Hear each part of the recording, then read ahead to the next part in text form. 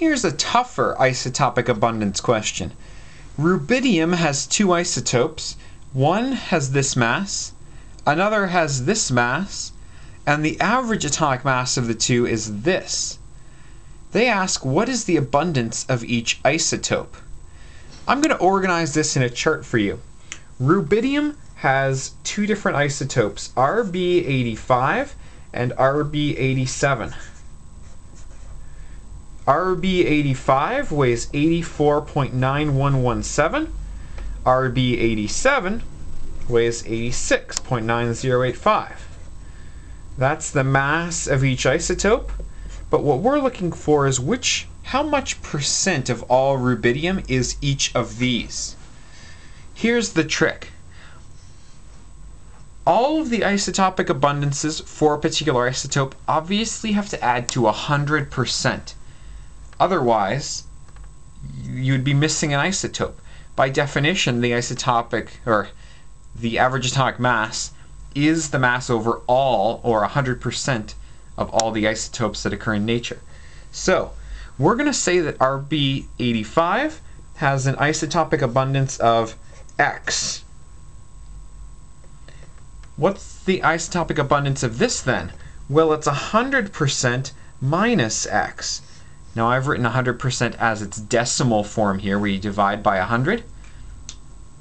So, X% this, and it has to be 100% minus X remaining for this. Now we don't know what X is. X could be 10, so it's 10% this, 90% this. Or X could be 75, so it's 75% this, and 25% this. We don't know.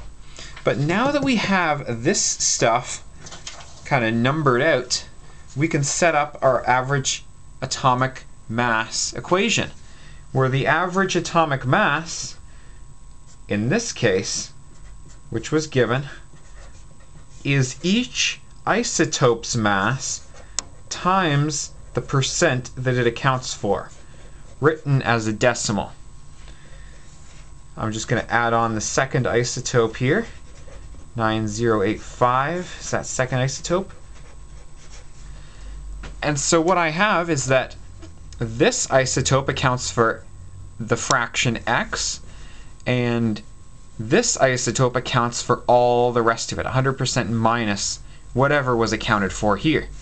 Make sure you plug in the number you're given for the average atomic mass. Now you just have to solve it, algebra style. In this case, 85.4678 is 84.9117x, and you have to distribute the 86 through the brackets. So I get 86.9085 minus 86.9085x. The way you solve a linear equation like this is to move all the x's to one side, all of the numbers to the other. Looks to me like it's going to be easier to keep the x's on the right.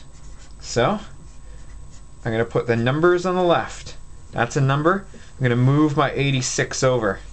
It'll become minus 86.9085.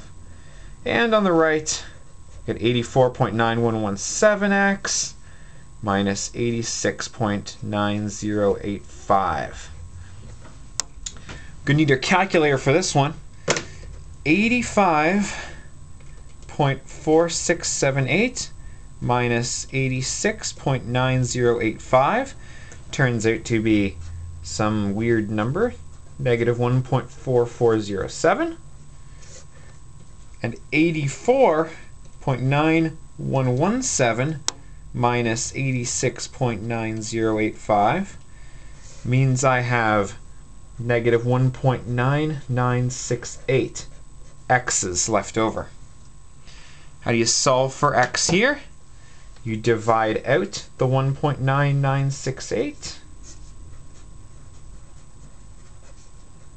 Oh, those cancel each other out.